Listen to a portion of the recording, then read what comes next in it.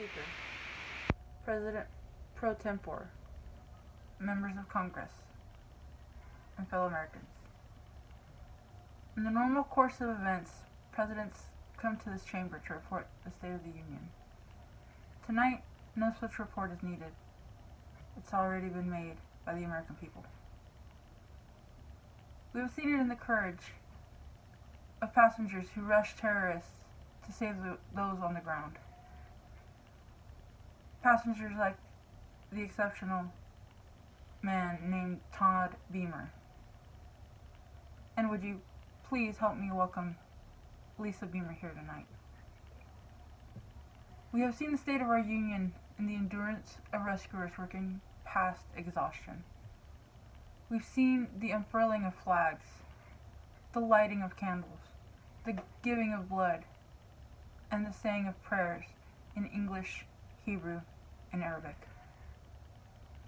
We have seen the decency of loving and giving people who have made the grief strangers, who have made the grief of strangers their own. My fellow citizens, for the last 9 days, the entire world has seen for itself the state of our union, and it is strong. Tonight we are here, country awakened to danger, and called to defend freedom. Our grief has turned to anger, and anger to resolution. Whether we bring our enemies to justice or bring justice to our enemies, justice will be done. I thank Congress for its leadership at such an important time. All of America was touched on the evening of the tragedy to see Republicans and Democrats joined together on the steps of the Capitol, singing God Bless America. And you did more than just sing. You acted and delivered $40 billion to rebuild our communities and meet the needs of our military.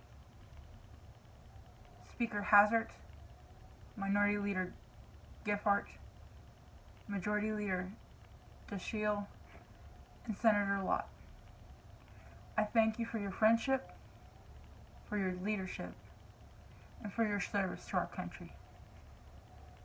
And on behalf of the American people, I thank the world for the outpouring support. America will never forget the sounds of our national anthem being played in Buckingham Palace and on the streets of Paris and Berlin's Brandenburg Gate. We will not forget South Korea, their children gathering to pray outside the embassy in Seoul, or the prayers of sympathy offered at a mosque in Cairo. We will not forget moments of silence and days of mourning in Australia and Africa and Latin America. Nor will we forget the citizens of 80 other nations who died, along with our own.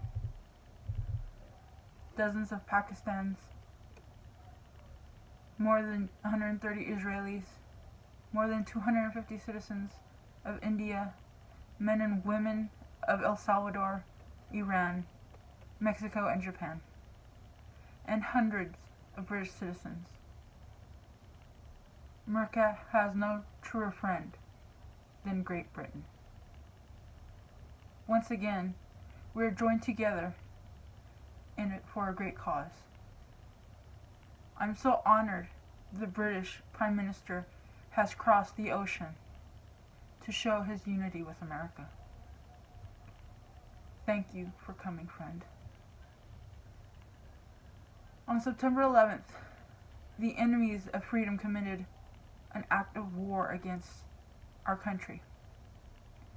Americans have known wars, but for the past 136 years, there have been wars on foreign soil. except for one Sunday in 1941. Americans have known the casualties of war, but not at the center of a great city on a peaceful morning.